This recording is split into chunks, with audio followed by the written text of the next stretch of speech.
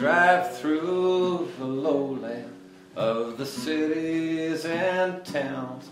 You see too few smiles. It's so captivating that the Cascade Lakes Scenic Byway even has its own ballad. The tension and such. U.S. Forest Service planners are continuing to make upgrades to your enjoyment of one of our state's best tour routes. At their open house, the Forest Service invited folks to tell what they thought might help make the Scenic Byway a better place to visit. They wave with 5 fingers instead of just one. We're just at the very beginning of getting, our feet on the ground and getting more funding.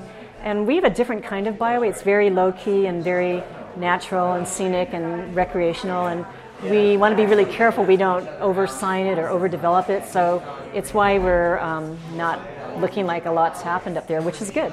Those special places have always been there. But now the chance to highlight those and to showcase those and to have some interpretive kiosks and whatnot to let folks know some of the history and interpretive ways of highlighting some of the areas, I think is really neat. Many byway supporters say they'd like to see more kiosk-style stopping points with information about the region's geology, flora, and fauna.